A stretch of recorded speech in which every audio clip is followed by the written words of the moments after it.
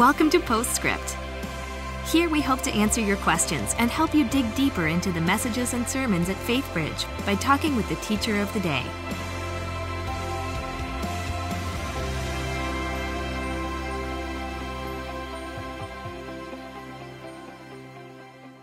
Hi, and welcome to Postscript. I'm Luann Riley, Grow Group and Discipleship Director, and I'm here with Pastor Ken, who just continued our series on the life of David. And today we talked about David and Bathsheba.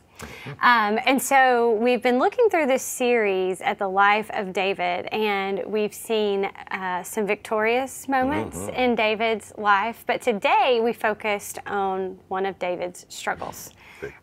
Looking at his struggle with sexual sin and temptation, and whether our struggle is sexual sin or some other temptation, we all have them. Sure. And everybody. And in the life of a believer, it's something that we have to flee from and work through on a daily basis. Let's talk a little bit more about temptation. Yeah. You had some good insights on that. Yeah, that I didn't have time to talk about, and I would give credit to whatever book I was reading, but I can't remember. It was over the summer break, and I came upon a portion that I thought was really interesting, and that is the author said, if you distill your temptation down, it is a variation of one of, or both, the two questions that the serpent, the enemy, in the Garden of Eden asked to Eve and Adam.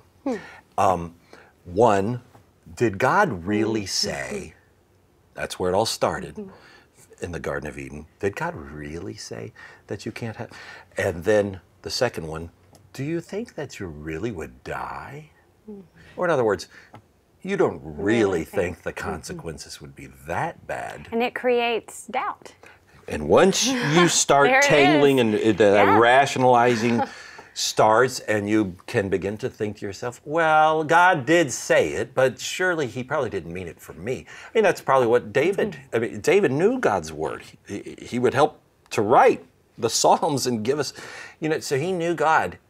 But in that moment, obviously he was living a compartmentalized life, sort of like the professor that I talked about at the end of Dan's and mine, who somehow was living this divided life and had decided, he might have said it, but he didn't mean it for me.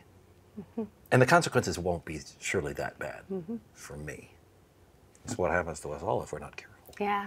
So one way, we flee temptation, but then we also fight against it in a way of protecting ourselves from it in accountability groups. That's one way that we flee, is by having people that speak into this and hold us accountable. So tell me about how you've seen accountability groups work well. Well, I think one of the best tools I've ever seen goes back to the 1700s. One of my heroes, John Wesley, who was sort of an exacting kind of person and very disciplined, but he wrote out 5 questions that he would have his people get into clusters, same gender, of maybe 2 or 3 people, what we would call an accountability group, what they called back in the 1700s a band, B-A-N-D. And the band, and you can Google it, the Wesley's Band questions. And I can't recall them all by memory, but I can get the gist of them. The first one, where have you been tempted since we last met a week ago? Secondly, were you victorious over that temptation? If so, how were you? If not, why were you not? And that leads to the third one. So where have you sinned since we last met together?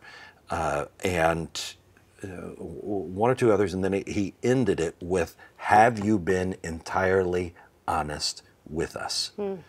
And I think right there, if you need a little template just to go through while you're having coffee or eating breakfast or lunch, whatever, those are some pretty good questions to use today. Because just getting together doesn't guarantee that your soul is going to be protected. I'll share an example that actually comes from Pastor Dan. I remember years ago, he was in a little group like this with some other pastors back when he was pastoring in Georgia. And one week, one of the pastors didn't show up. And they thought, well, he must just not be feeling well, and they didn't think much about it. And the next week he did. And they start going after him. Where are you? We've missed you. What's going on? Well, soon thereafter, he's out of the ministry. And what in the world? He'd gotten himself embroiled in an affair. And he was still, previously, up to those 2 weeks, he'd been meeting with these guys. He just wasn't being honest. He wasn't answering that last question that Wesley said, have you been honest completely here with us? Are you still hanging on to something inside your soul? Yeah. So are there any, we know accountability groups work well, having people who speak into your life. Are there any other resources out there or things that you would... Yeah. I mean, there's a lot, but are there any? There are a lot. I would mention a couple with credit to our own Mike DiStefano. I was texting with him to make sure I was up to date. I said, so Mike, what is particularly helpful these days? And he said, I would recommend, if you're in some sort of addiction, particularly of this nature, the Fortify program, the Fortify app. It's a recovery program. And then for parents, there's an app called Our Pact. Okay. And we're going to be installing that with our kids, Our Pact, which is a parental control protection sort of thing, just to help out. You know, we talked about today the Kairos conference that's coming up. Somewhere that if you struggled with before, like we see that David, he struggled with this so much, but he repented and he received, even though he had consequences, received forgiveness just in the same way we do if we struggle. And so Kairos could be that's another great step. Don't great place to step. That's or a moment. We offer counseling and partner resources here, so that's right. Certainly don't fight this kind of thing alone. Sure, make a call to the church. Ask for Beth Ellis. Ellis is a good place to start. And she can connect you to groups and things in her area and as well. counselors, experts. All right. Good. So that was a great look again today at David. We continue talking about David next week, so looking forward to that. Hope you'll join us back here next week as well for Postscript. Thanks for joining us for Postscript. Help us keep the podcast interactive by submitting your questions during the morning services. Learn more at faithbridge.org/postscript.